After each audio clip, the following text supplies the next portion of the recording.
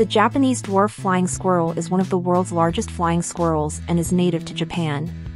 These creatures are known for their big eyes, furry tails, and overall adorable appearance.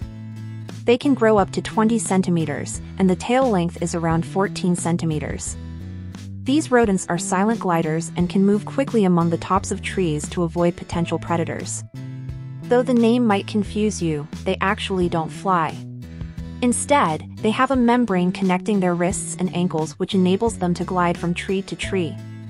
This membrane is also used as a parachute when falling from a great height. Despite their tiny size, they can glide up to 100 meters. Japanese dwarf flying squirrels are nocturnal animals.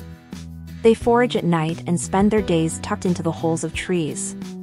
So they are not often seen by humans and mainly feed on seeds, fruit, tree leaves, buds, and bark.